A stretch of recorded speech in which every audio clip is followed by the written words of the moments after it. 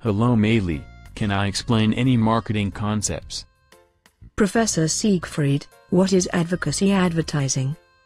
Well Maylee, advocacy advertising is a type of advertising placed by businesses and other organizations that is intended to communicate a viewpoint about a controversial topic relating to the social, political, or economic environment. For example, the role of public health advocacy in Australia in securing public and political support for tobacco control legislation and policy and program support is widely acknowledged and enshrined by the World Health Organization. Thanks Professor, for explaining advocacy advertising.